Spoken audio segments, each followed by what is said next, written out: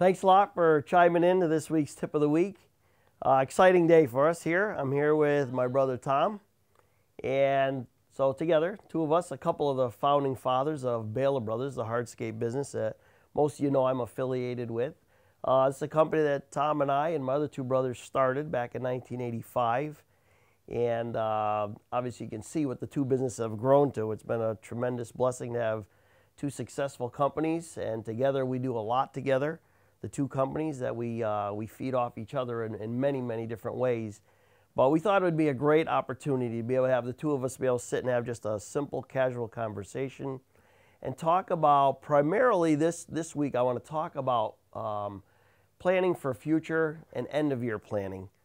And I think it's a very important part of the important time of year that when we get together at the end of the year, we start looking at our profits or losses. I think for the last couple of years, we've been looking at profits. And I think that's really the main focus on how do we pre-plan in a positive and in an effective way that can lead to more prosperity in the future.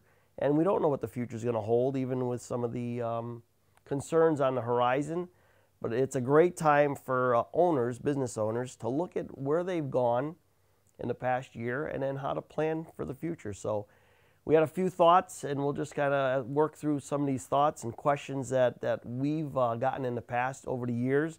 Different contractors call and ask different various questions on what do I do in these scenarios. So we're just going to have a great conversation here and talk about some of this future planning. So it's great to reflect back, and I know this was always kind of my favorite time of year as our hardscape industry. We hammer down and flat out all year long, and all of a sudden the end of the year, I shouldn't say it's our favorite time of year, because there were years when we were looking at the bottom line and saying this isn't as pretty as we want it to be, but these years have been really phenomenal. So what would you say? And obviously myself, I was always in the field. Yourself, you're always in the office. You watched the numbers a lot closer than I did, but this time of year, what would you say the most important thing was to really keep an eye on or for future planning? Yeah, it's a great question, and really, you mentioned about this time of year. It's probably, looking at the date, maybe even a little late. This year-end planning really should be maybe even a month sooner, because you want to be working with your accountant. You want to make sure that what you're planning is what you need. Sometimes if we have some profitable years, we get into a lot of our wants. But probably one of the main things is watching what your profit is and then planning on what your taxable income is. So those are two different things. You can be profitable, but there are things that you can do to reduce your taxable income. So one thing that you really want to make sure of is December 31st, if that's your time of end of year, you got to crunch. So there is, for tax purposes, with the government, it's called Section 179. You can write off up to $1 million in 1 year, and that can bring your profits down. Now, being said, that needs to be coached with your accountant because you don't want to end up being cash broke when you try to survive your winter, as well as you don't want to be cash broke when we start the year. We can remember back 36 years ago, right? We wondered, boy, we can't even imagine, right? We had no idea if we were going to get through the winter. Didn't even know if we get a paycheck. And we didn't get paychecks. And for those that are starting their company, a lot of this stuff is going to be new. We went to, what college was that we went to, Phil? Yeah, School of Hard Knocks. School of Hard Knocks. University of Hard Knocks. University, right. We both got an A, didn't we? Absolutely. But in all kidding aside, a lot of us that get into this industry don't have the business background. We have the talent to do the work. And the business part of it really is what can be successful. What was that statistic that we used to hear all the time of success of landscape companies? Yeah, it was over 95% of all businesses fail in the first 5 years. So for those contractors out there that are newly starting a business, those are something to think about. You have to get your head in the game in an early stage and start thinking about really on working on your business, not necessarily working on building those products, which that's part of it too, but the business, building the business side is crucial. And I think that's what we learned, and I always credit it to Charles Vanderkoy. he's the one that taught us probably more about business than probably any other single individual in our industry. That and I'll have a quote for us later from Charles. We could have several quotes because Charles really did.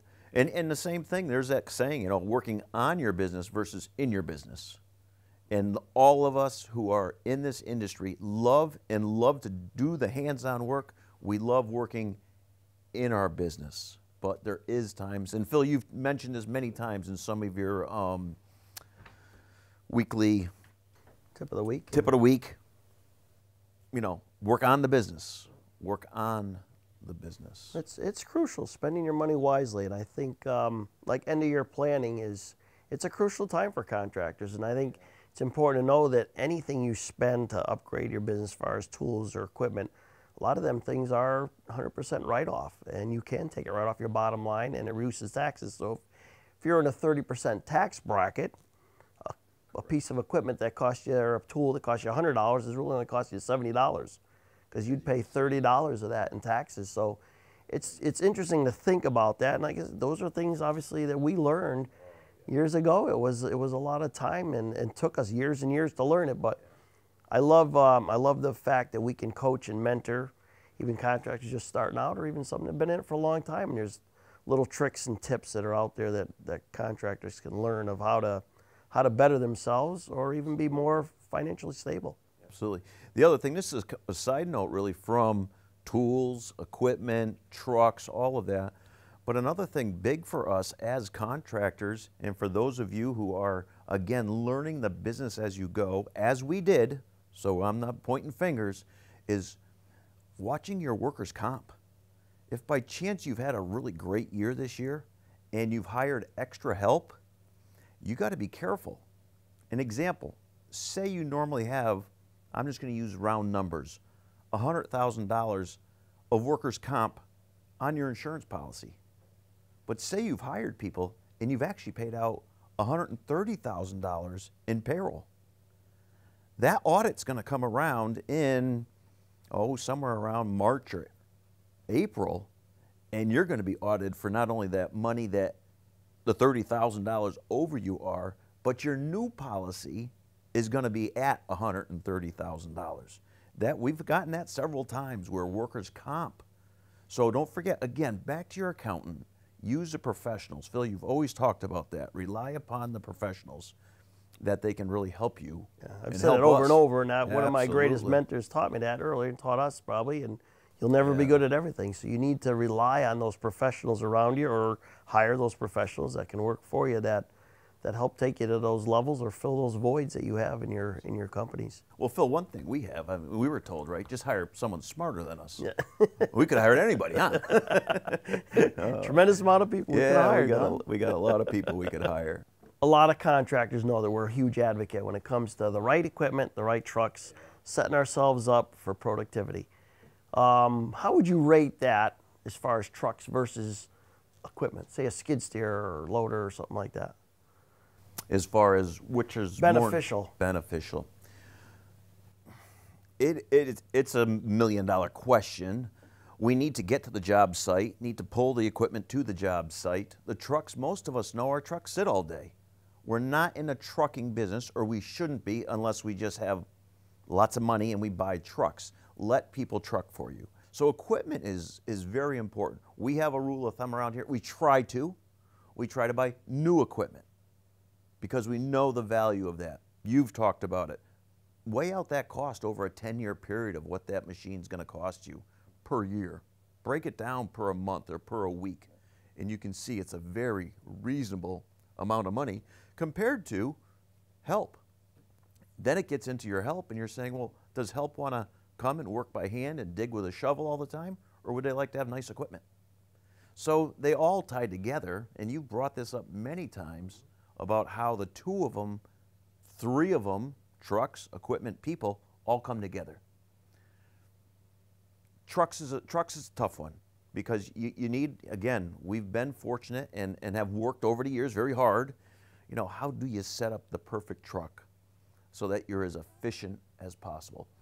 It brings us to the point of we're in, what kind of business were we in, Phil? We'd always say, we're in the labor business. We're in a labor business, and right? how can we reduce and by labor? chance we happen to do hardscaping. Yeah, exactly. So labor is where we make it or break it. And there's another point where every time we are an hour too long at one job, we're actually eating up 2 hours. Because why? That's opportunity costs. That's right. Those are the opportunity costs. And you've hit on that a lot. And I guess that's a point I really want to drive home between trucks, equipment, tools. The equipment and the tools, those are billable on a job site. We're not necessarily the equipment your trucks are. Trucks sit, like you said, at the curbside, and they aren't making you money necessarily. If you can sub that stuff out, anytime we're on a job site, that's when we're making our money, not necessarily when we're driving around or spinning our wheels. Yep.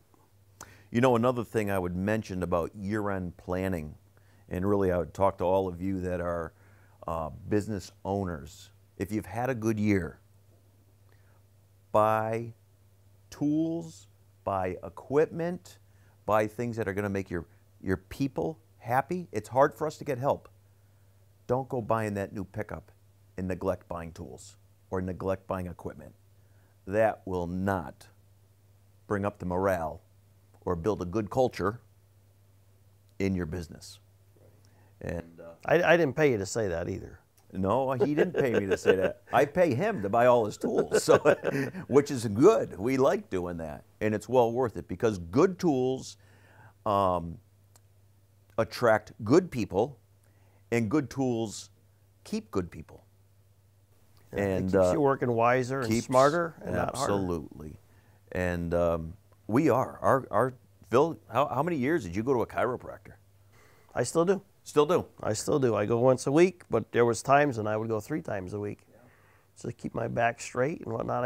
Thankfully, I never had a back injury per se, where I blew something out. But I definitely needed that maintenance. I'm a small frame guy, and that's why we created those tools to start. It was moving those 82-pound blocks, miles and miles of walls we did. I remember years in the 80s, late 80s, it was that Versalock block that was the first one that came into our area, and we laid miles of those things, and it was tearing me up. So, yeah, and you were. So Phil, you did, in working together for 30 years, you were on the wall division, intricate heights, grades, different things where we did multiple levels, patios, walls, steps, all those things, and those were heavy pieces where I think all your clients, you can tell why he's focused a little more towards those lifting tools, those things that can help lift the heavy equipment. And now even our pavers.